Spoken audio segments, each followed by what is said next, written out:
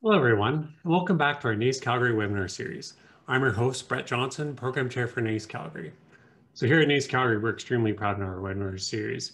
And with that, I am pleased to announce we've now hit 100 subscribers to our YouTube channel. Yay! So only about 900 more to go, and then we can start making money and maybe afford some better celebration graphics. So today's webinar features Benz from Iris NDT. Anna's been with Iris NDT for over 23 years and is currently the chief engineer. Her specialties include corrosion, failure, and inspection. She's worked extensively for the chemical processing industry, petrochemical plants, fertilizer plants, oil and gas, and nickel refineries around the world. She graduated as a materials engineer at the University of Simon Bolivar in Venezuela and obtained a master's degree in materials engineering at the University of British Columbia. She has several CGSB NDT certificates in CWB Level 3 and API 510 certifications. Anna, we are super excited to have you come join us today on our channel. Thanks for joining us, Anna. So what are you going to talk to us about today? Well, thank you very much for such a nice introduction, Brett. I want to talk to you about some of the little bit of savvy that I have picked up over the years working with tanks. And I have a few cases that I'm hoping catch your interest. With that, before we jump in that, I'm just going to briefly talk about our annual sponsors. Their continued contributions allow us to be able to provide this webinar series to our membership at no charge. So today I'd like to highlight one of our gold sponsors, Rysco Corrosion Services. So Rysco Corrosion has been a longtime supporter of NACE Calgary and NACE International. All their technical staff have either NACE certifications or diligently working towards necessary achievements in order to satisfy these certifications.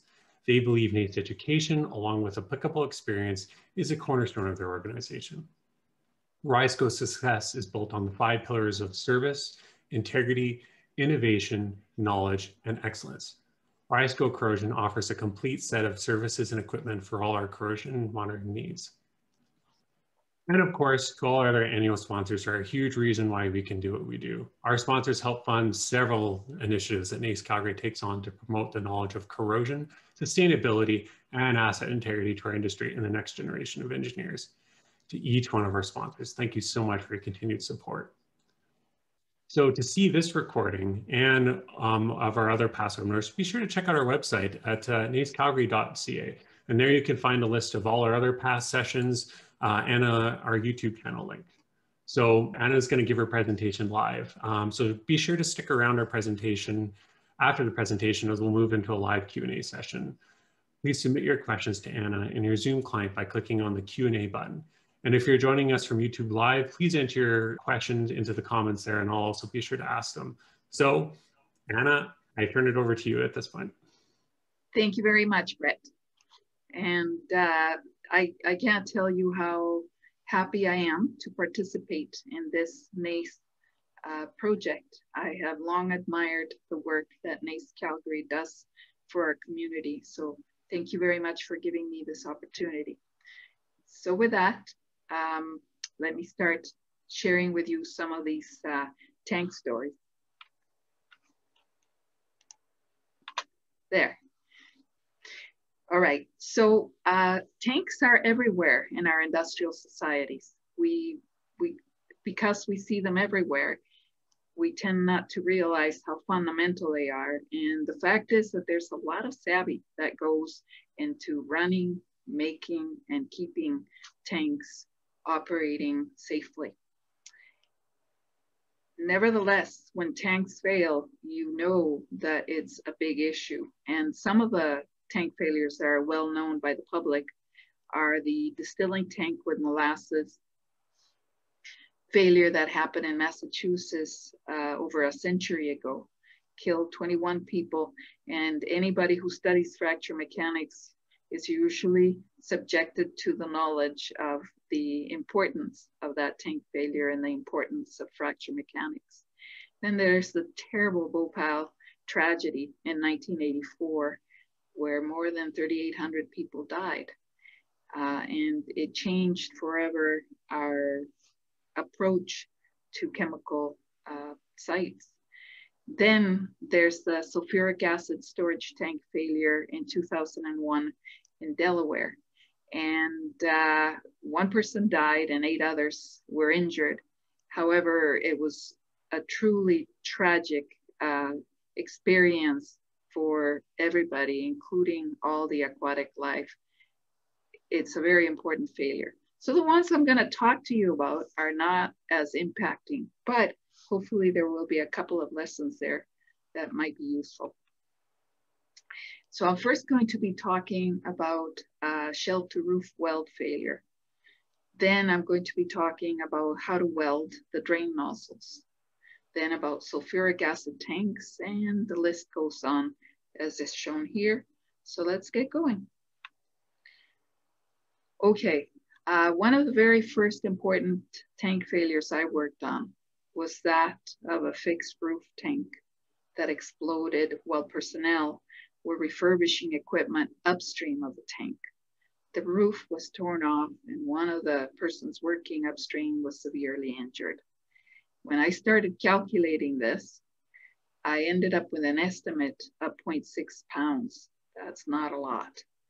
And it took me a long time to understand that indeed that is all that it takes to make the tank roof fail. What had happened was that because of the work that they were doing upstream, there was a pressure surge. Because there was a pressure surge, the vents were, they were taken over their capacity.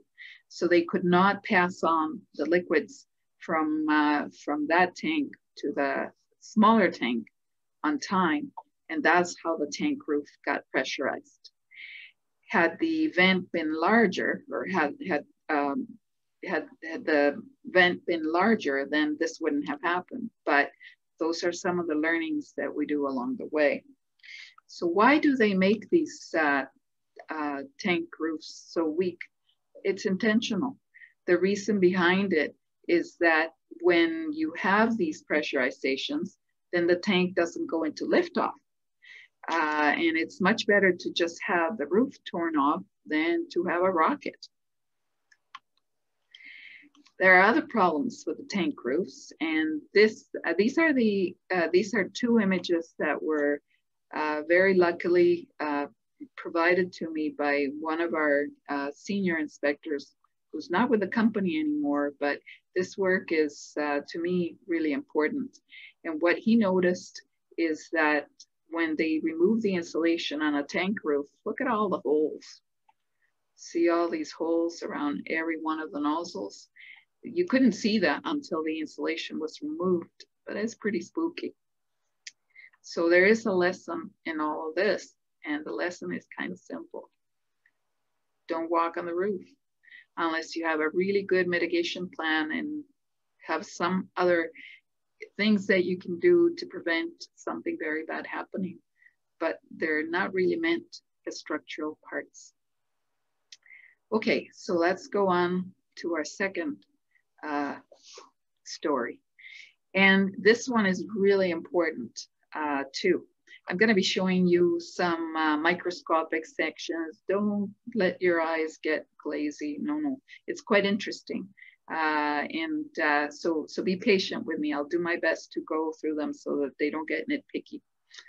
Okay, so what I'm showing you on the top here is what was inside the tank, and on the bottom, what was outside the tank. And there was a repad for this drain nozzle. And this large tank had been fabricated to carry diesel, and they had filled it and kind of got empty. This is another view of what we get out of the tank failure. So what I'm showing you here on the left is a cross section of that nozzle. So here on the, I'm showing you the inside. Here I'm showing you the repad, and then here's the outside of that nozzle. Now, if you take a close look at this weld, it doesn't look that good. So what we did was here on the right, we have the same cross section, but we're now doing color contrast magnetic particle.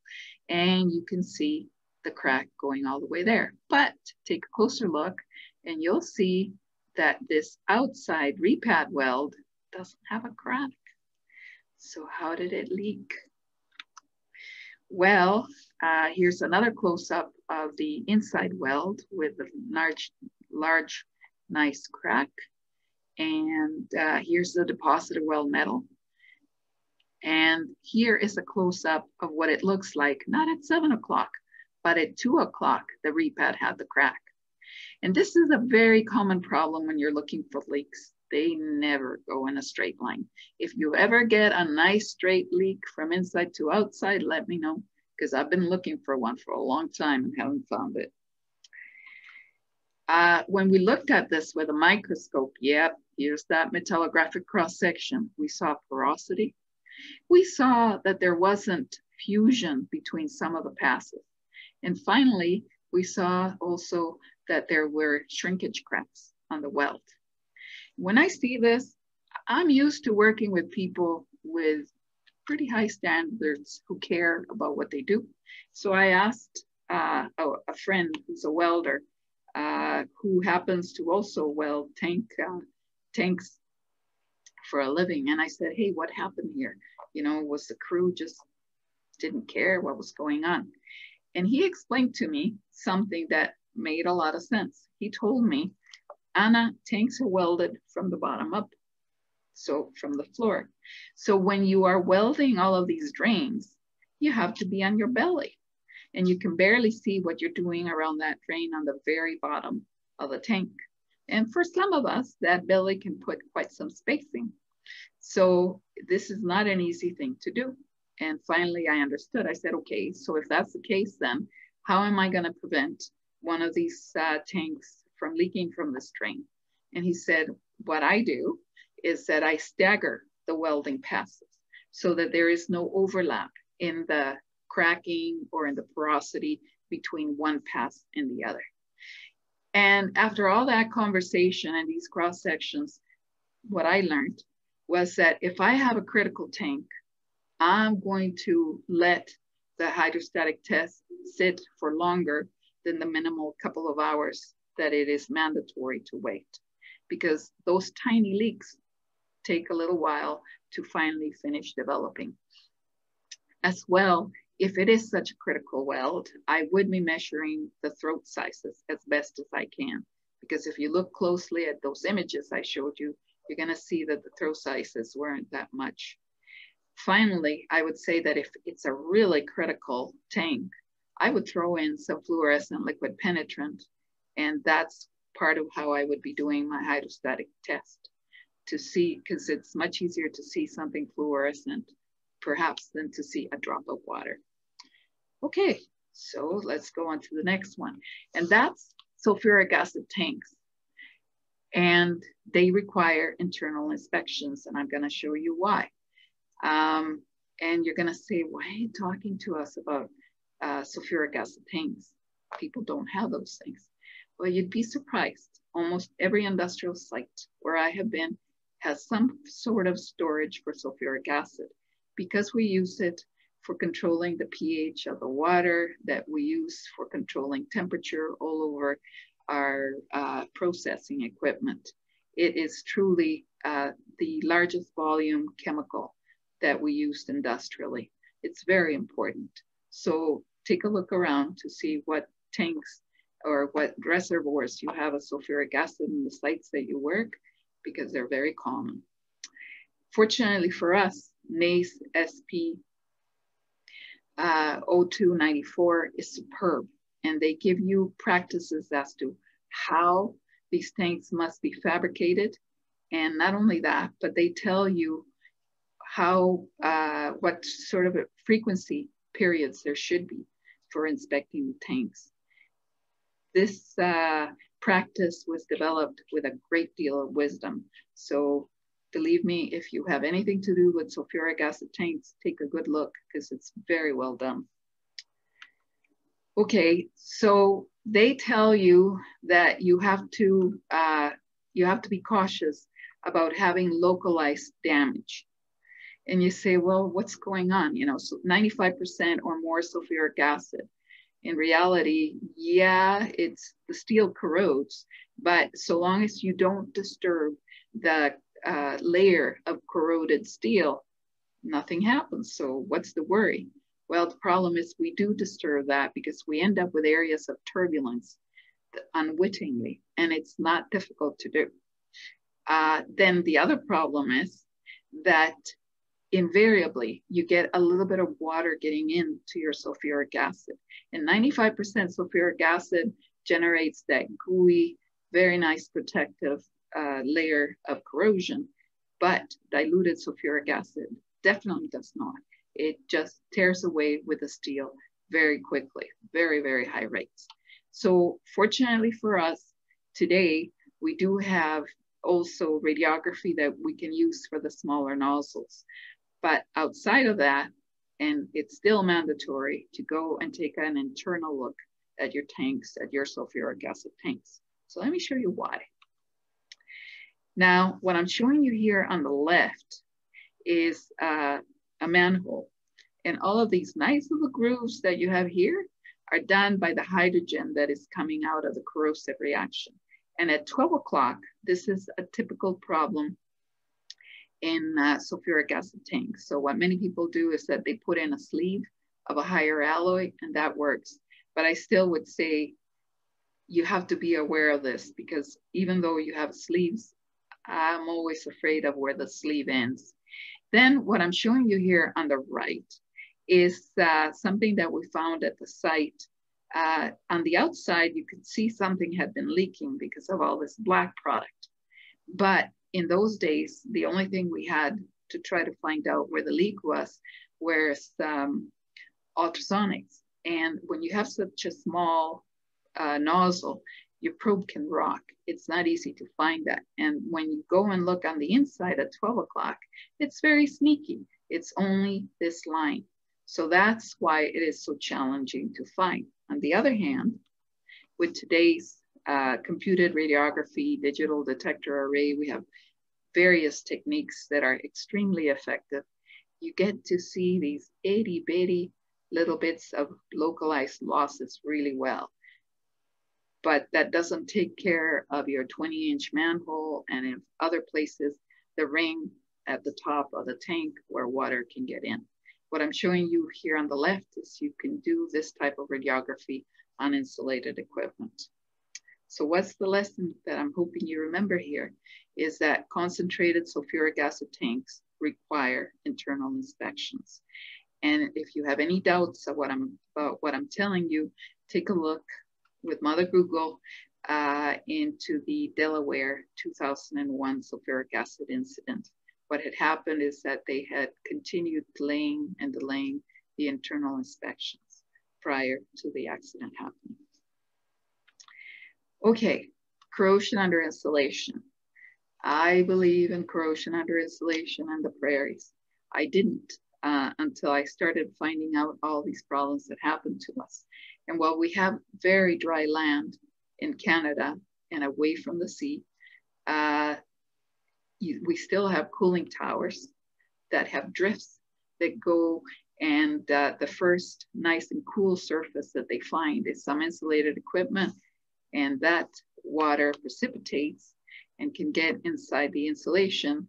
And the insulation cladding is not meant to be completely unobtrusive, or sorry, completely impenetrable.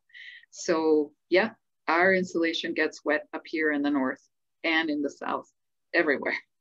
As well, we have the snow, the mist from the melting snow, and the first nice cold surface that it meets is the cladding on tanks or the cladding on piping.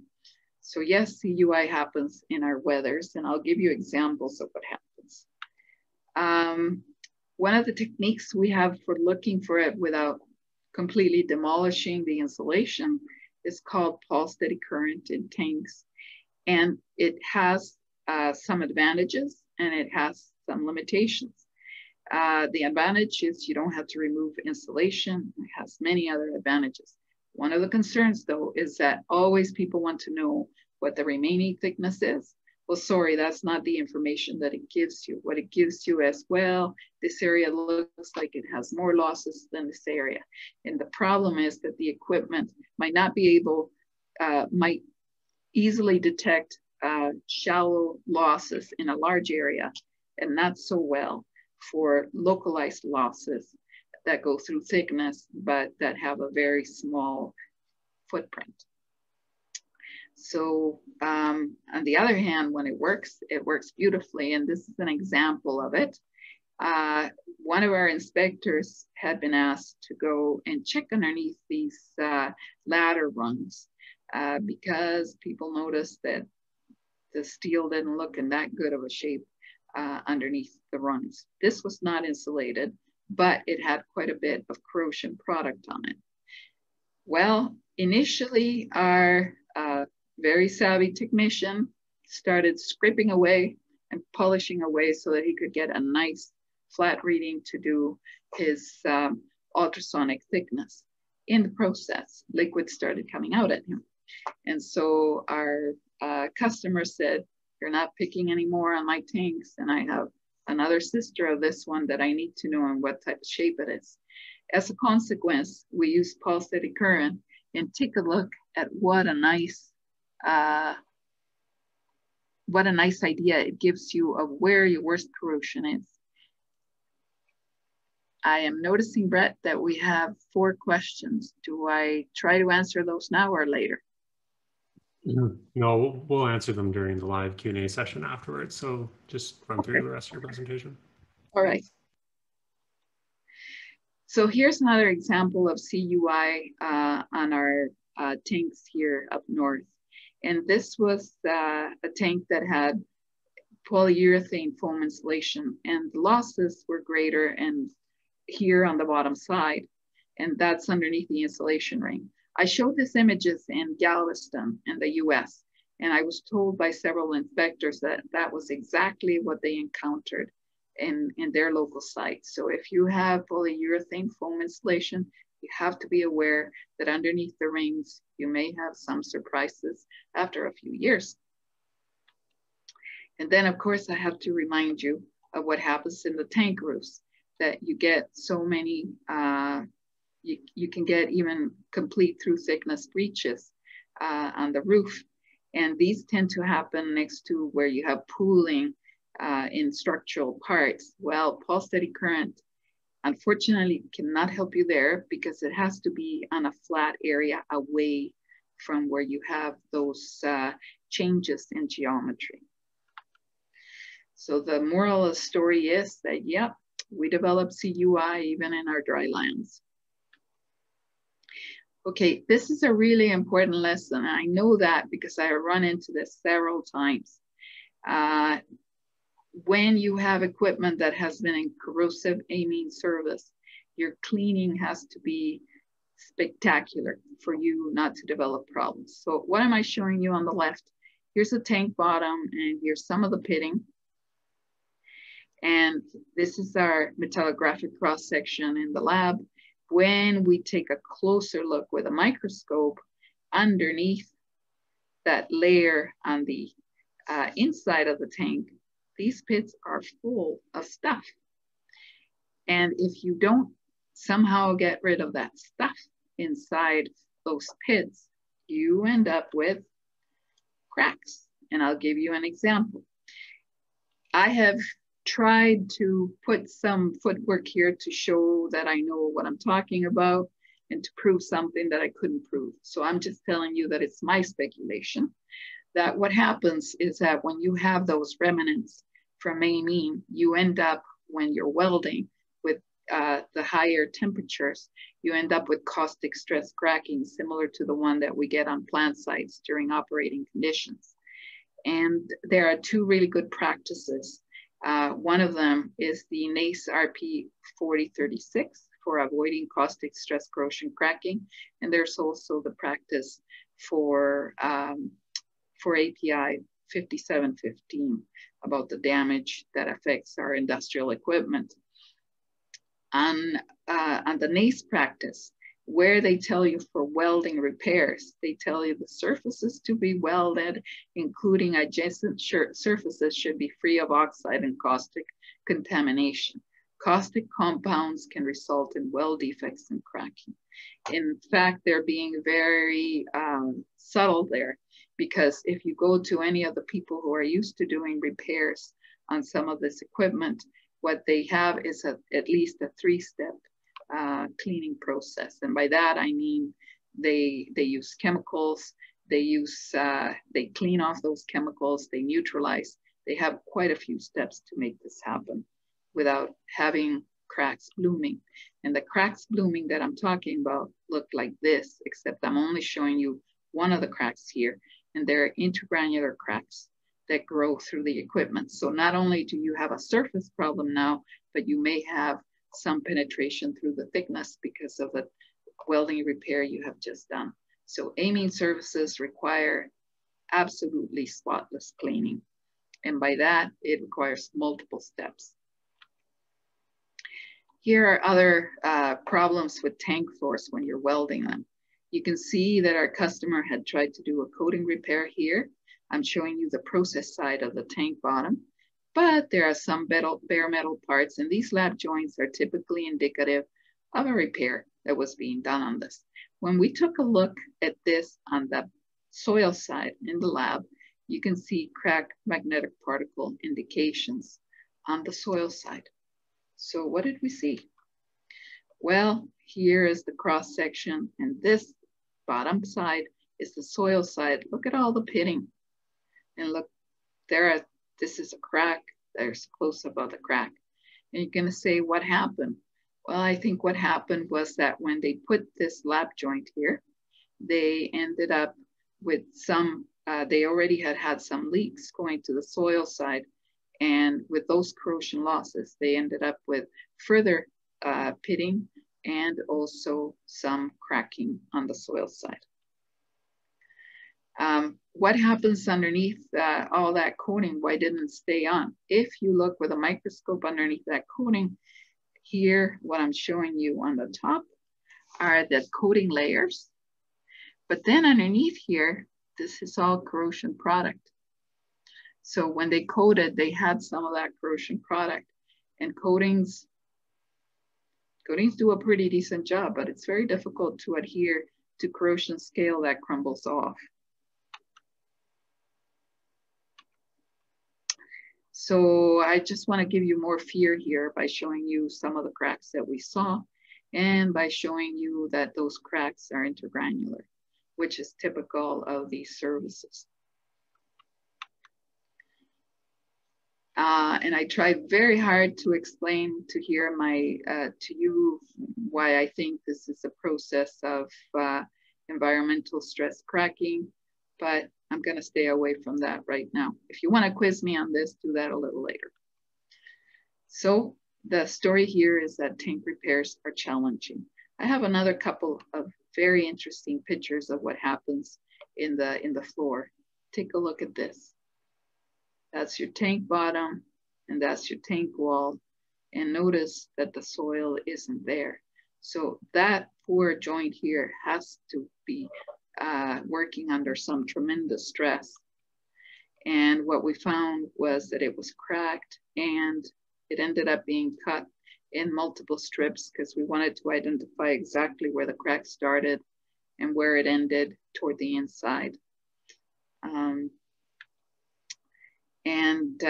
The message from me to you here is that a tank bottom shell weld needs, tank bottom to shell weld is critical, and it requires non-destructive examinations. This is a fun story, okay? Now, as working on failures for so many years, I got the true joy of working on this fiber reinforced plastic septic tank. Fortunately for me, it had never been in service. What had happened was that you can see the tank here, and it's below ground.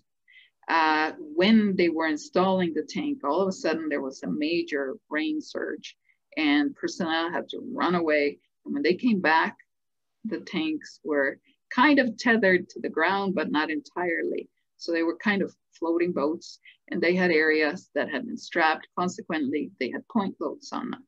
As a consequence, when I went inside the tank, here are the separated areas from some of the levels inside the tank. They had separated from the shell. And if you look closely at any of the nozzles, you could see a lot of whitening. And that's typical in non-metallics, polymers, I mean plastics. When they become damaged, they can develop these white layers. I learned a lot during this job. One of the things that I learned was that thou shalt not use just any soil when you are burying these septic tanks. And what we saw were chunks of ice. If you put that chunk of ice, of course, it's our Canadian Spring. If you put that chunk of ice against a fiberglass vessel, you're going to end up with a point load, and fiberglass does not like point loads. So yes, you could see whitening on the tank shell where this had been in touch. I learned so much during this job. The day when I thought we had figured it out, you know, it was just a problem that had happened because of that torrential rainfall. No problem. But then while I'm standing there thinking I'm leaving and I'm looking underneath the high level where I'm standing, about 3 feet, 1 meter below me, I see this gush of water coming out. And I didn't know what that gush of water was. And I asked the people that I was working with, where did that come from? And they said, oh, that's an underground stream. Sometimes it comes, but most times it's not. But, you know, today it's coming out. Well, guess what? That stream was coming and hitting the tank, the tanks that were being buried. No problem for the fiberglass to handle this. However, if you erode all the soil around it, you've got a problem because that tank does not have support anymore. So if you get involved with buried tanks, it's a very interesting field. And please, please, please pay attention to everything that the people who make these tanks tell you about the practices of the soils that you must use. They are absolutely right. Those practices are essential if you don't want to end up replacing the tanks very quickly. Okay, so far I have talked to you mainly about destructive and intrusive inspections of tanks, but there are some non-intrusive inspections. One of them is acoustic emission of ammonia tanks. And I do know of companies that have kept their tanks closed for more than 20 years because they have constantly monitored, not constantly, periodically monitored with acoustic emission. And they have not had mishaps. The problem with ammonia tanks is that the moment you open them, you expose it to oxygen, and that's when you get the stress cracking. So if you don't open it, you don't get that cracking. Then on the other hand, if you've never investigated what the inside surface condition is of that tank, you'd be afraid of doing that. However, as I said, some companies have done a very thorough job at keeping track of their ammonia tanks with acoustic emission with very good results. And then there's the future.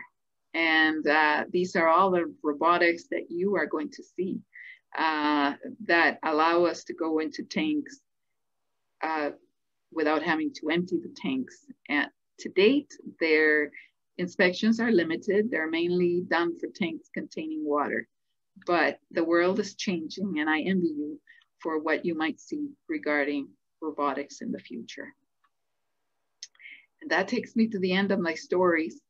I have to say thank you to quite a few people, especially my colleagues in the company who have provided these images. They're listed here.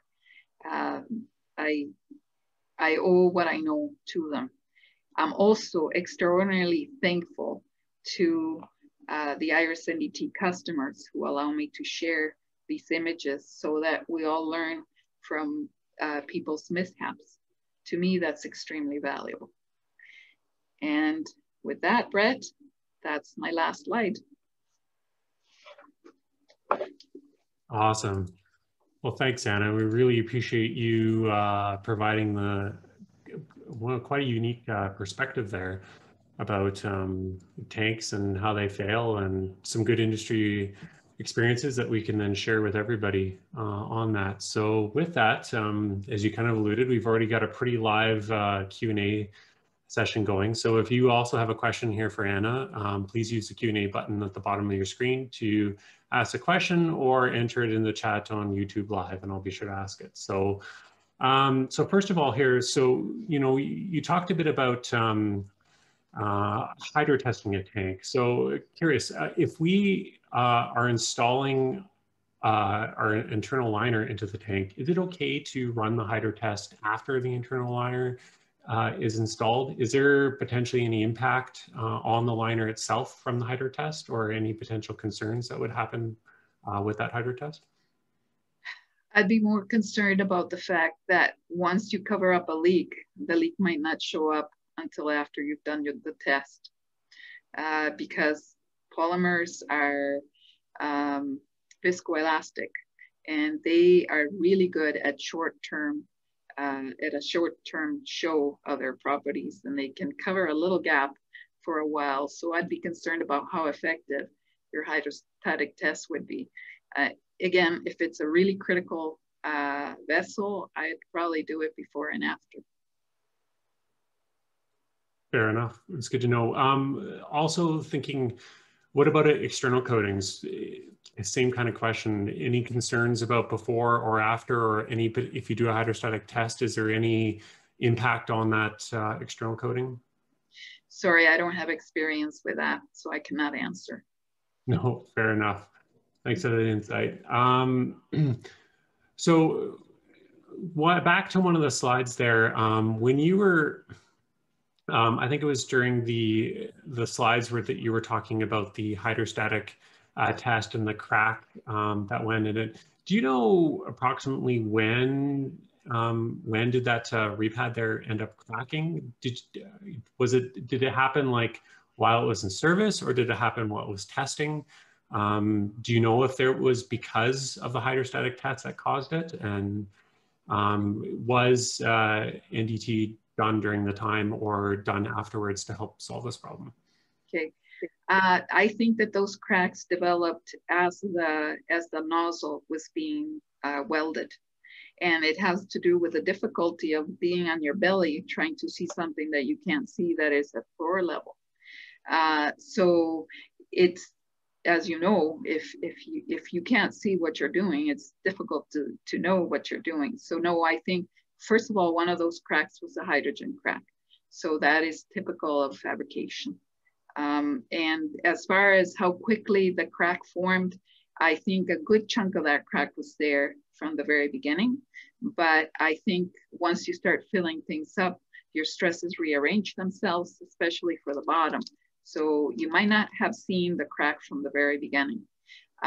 Also, you can do NDT on this, but you have the same belly problem there, that you have to try to get underneath that drain nozzle. So I'm not against doing NDT. Hey, I'm an NDT practitioner. I firmly believe in NDT. But in that instance, I think that the practical advice of my welder friend of staggering the passes is very good. I also think that measuring the weld throat is a good idea. You just have to get a skinny guy to do it.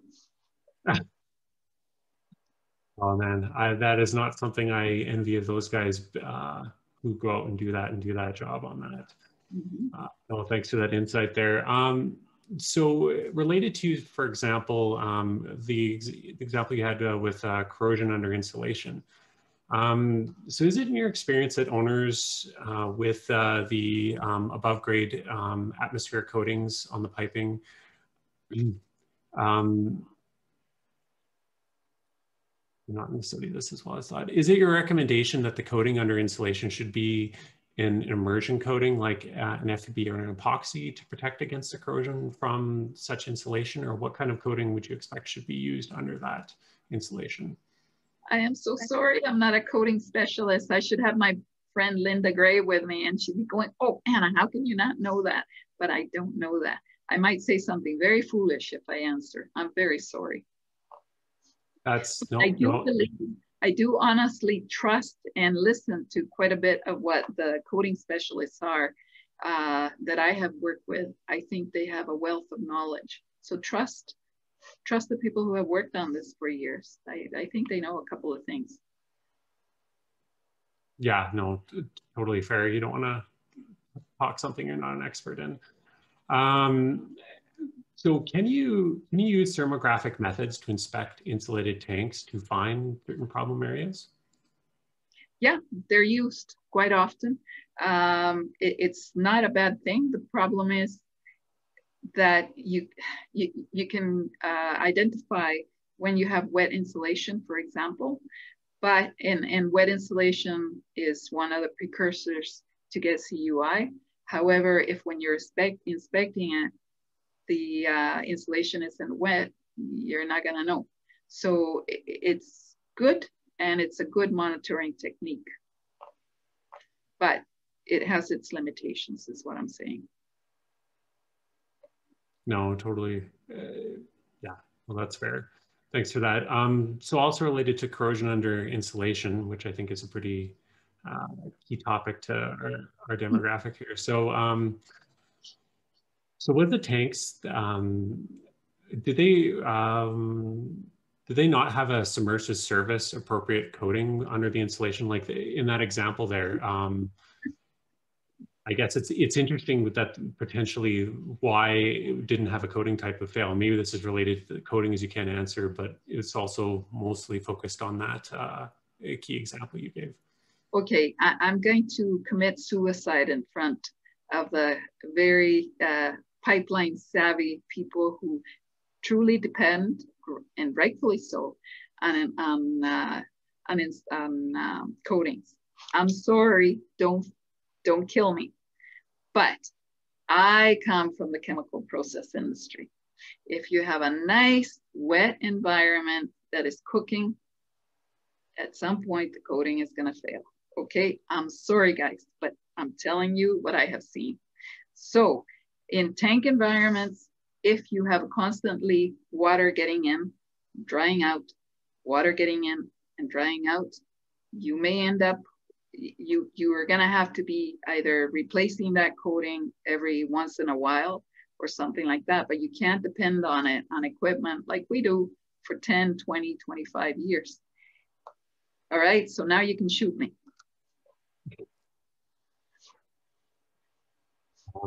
I'll let our audience be the judge of that, but it's as a non-tank expert, it sounded pretty straightforward and good to me.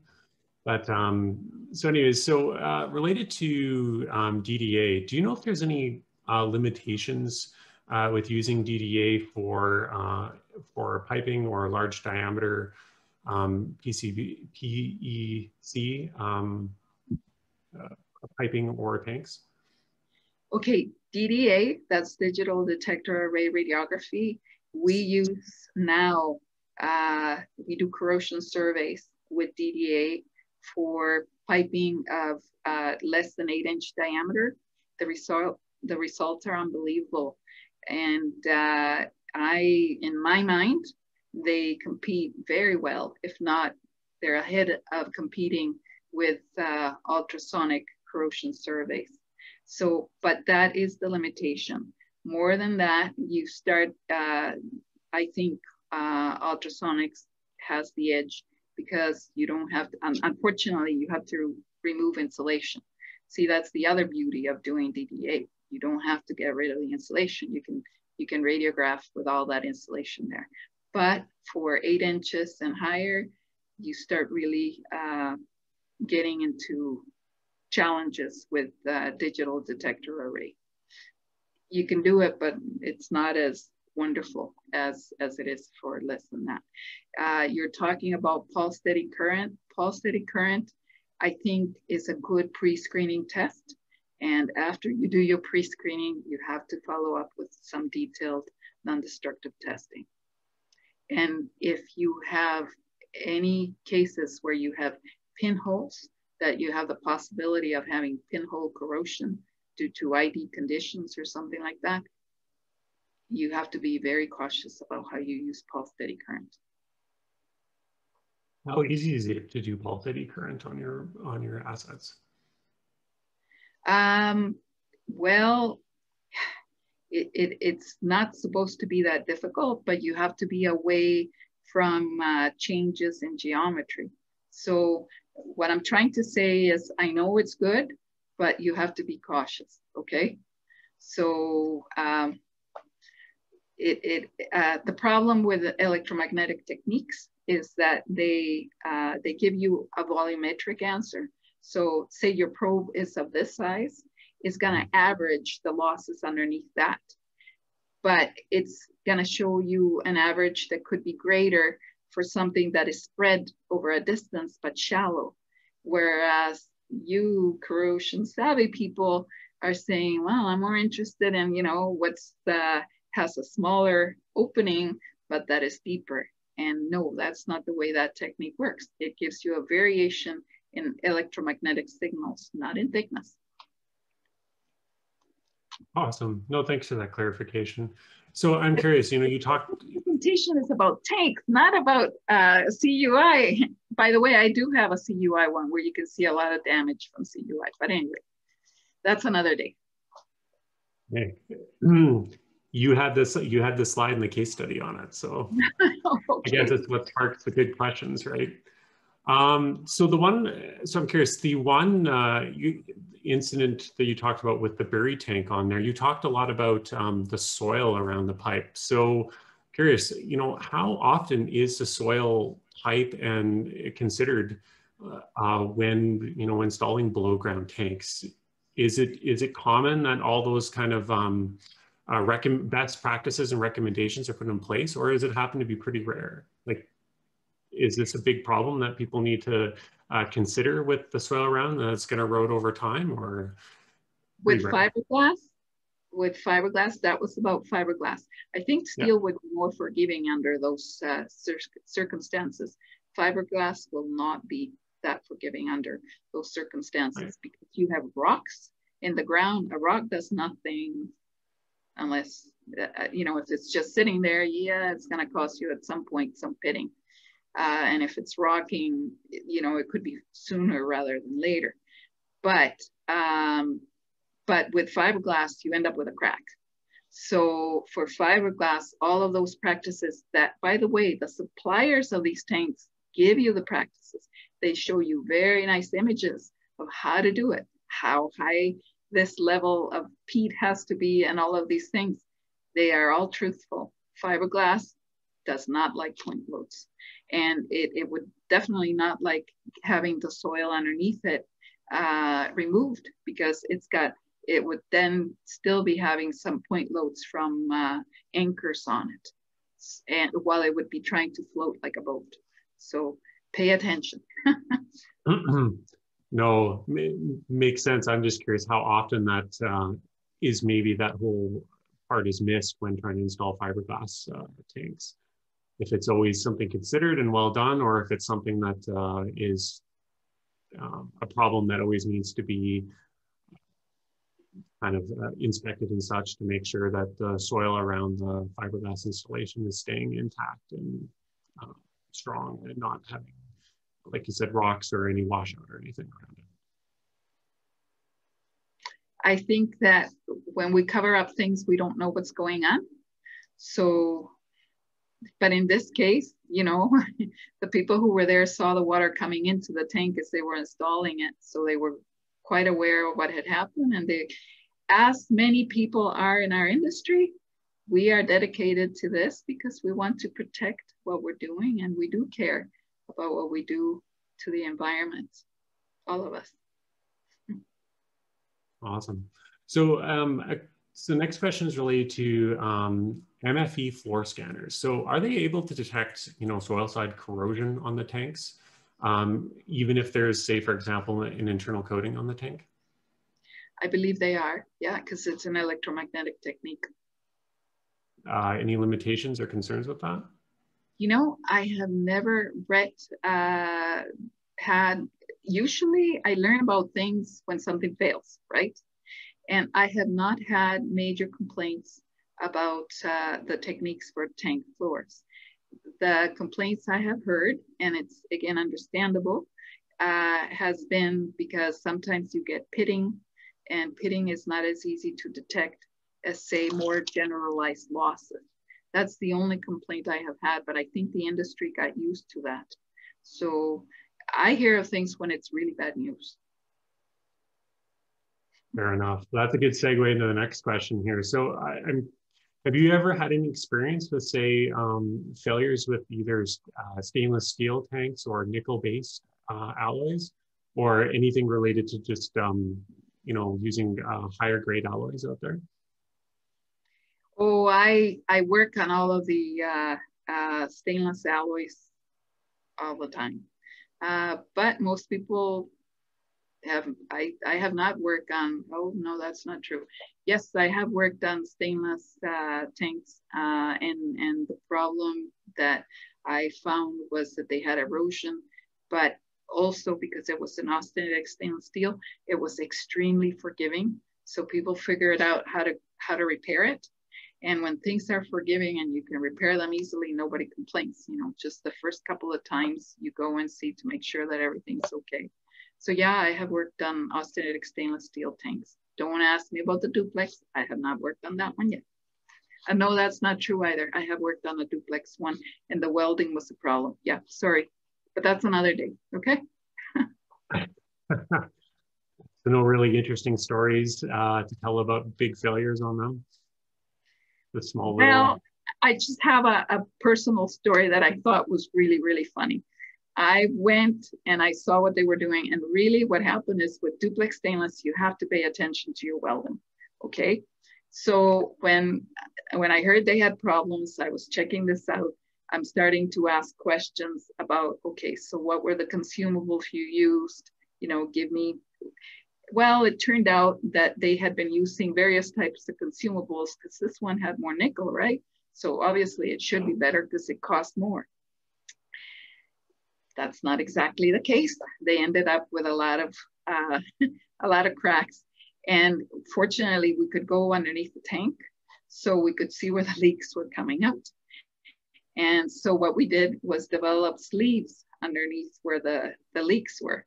And I called it putting some diapers on the tank. And next thing I know, I see the guys heading out there and everybody's asking them, okay, so what are you doing? They said, oh, we're putting diapers on the tank. And I thought, okay, we're good. We're on the same page. Yeah, that sounds like a very nice technical term that isn't gonna, you know, cause any confusion. No, good story. Thanks for sharing that. So we only have time here for about 2 or 3 more questions here. I know there's, as it seems to be, the questions keep rolling in faster than we can answer them. So thanks everybody for your big interest on that. So are there any NDT techniques used to inspect FRP tanks, such as thickness measurement tools, or I don't know, any other kind of ideas? Yes, but you have to be very savvy about it. By the way, this is very opinionated, okay? So yes, you're gonna hear me being very opinionated. Hey, that's what we want. Acoustic emission is unbelievably perfect for testing fiberglass tanks. Not good, perfect. Especially after they have been in service. I have tested hydrochloric acid tanks in service and I have figured out where the crack is. It sounded like crispy crunch when you were standing by the tank. Fortunately, we had the acoustic emission equipment. I started going crazy way before the tank, before our ears told us what was happening. But anyway, yes, I believe in acoustic emission for fiberglass tanks. However, acoustic emission has a high price tag, so most people are shy about it. If you know what you're doing, you can do ultrasonics, but you have to keep really good track of how you're calibrating and what you're calibrating. You can do it, but it's not easy, okay? That's cool. I don't know how, that's great to hear. It's such a good inspection tool that people could be able to use to determine the integrity of the fiberglass tanks. I don't think that's controversial at all, but coming from somebody who's well experted in that. So maybe just out of curiosity, what, in your kind of opinion, do you believe might be kind of like how bad do you think bottom of tank corrosion rates might accelerate if for example, if you don't have a CP program working on the bottom of the tanks. Say, for example, if it wasn't installed correctly, or it maybe wasn't turned on properly, and it was only found out maybe years afterwards, you know, how bad do you think things could get, and what should an operator do to ensure the integrity of the tank? I think the cathodic protection people have a very good and very interesting and extremely valuable function in our society. So yes, I believe in cathodic protection, I do. And especially people have to know what they're doing, because if you end up with the cathodic protection system having water and not being effective, yes, I know that you can see I have tested tanks for which the cathodic protection system had failed. So I'm a believer. Yeah. Fair enough. So maybe here, one last question here for you. So back to your favorite topic of corrosion under insulation on here. So have you at all considered dew point as a potential source of moisture ingress into, you know, under the insulation there to cause corrosion under insulation? Yep. Yes, it's true. Yes, it's true. It should be. Yeah. In the South, they call it that the pipe is sweating, which of course the pipe isn't gonna sweat. This is steel, but yeah. Okay. But yeah, oh yeah, that's a problem. Absolutely. Yeah, pretty, I guess, pretty strong correlation on that then. Yes, because of the drying out and the getting wet, right? So it's those cycles that keep you and me employed, because it's all those temperature variations and cyclic service that result in more corrosion problems that we have to solve. Awesome. Well, that's great. Maybe I'll quiz you just here for one quick follow-up question related to the acoustic measurement tool. So there's an opinion here that the acoustic measurement doesn't exactly tell you where the crack or if there's a leak on the pipeline. How would one determine that? Maybe you can provide some further clarification with that. I was talking about acoustic emission for fiberglass tanks. Once you're talking about a pipeline, I don't know if it's practical, because the attenuation is very high. So if we're talking about tanks, what the acoustic emission does is tell you the area where you should go and do a visual. But if acoustic emission is telling you to go and take a look inside a fiberglass tank, you should. But I don't think that's what that's what your member is asking you. I think they're asking me about pipelines, and that's a different story. Fair enough. Fair enough. I will admit I'm not an expert on that, and interpreting as I can. So thanks for that clarification. So that will be our last question for today. Thank you so much, Anna, for everything that you've provided today. This was an absolutely great presentation and a great Q&A session. Thanks for answering all of our questions. It was a lively bunch again. I'm sorry if we didn't end up getting your questions. There was a couple other remaining ones which were kind of brought in there that I didn't have an opportunity to ask. So maybe Anna, can they reach out to you if they want some extra clarification with that? Absolutely, it would be my pleasure. Awesome. So with that, we're going to close out here. And if you yourself are also interested in, you know, sharing your research or experience, or potentially an interesting case study with this industry on this platform, please email me at program@nacecalgary.ca, and I'll work to kind of get you on our channel here. So with that, thanks everybody for joining us today. Please be safe out there. Enjoy this nice warm Friday if you can, and goodbye. Thank you very much. Thank you.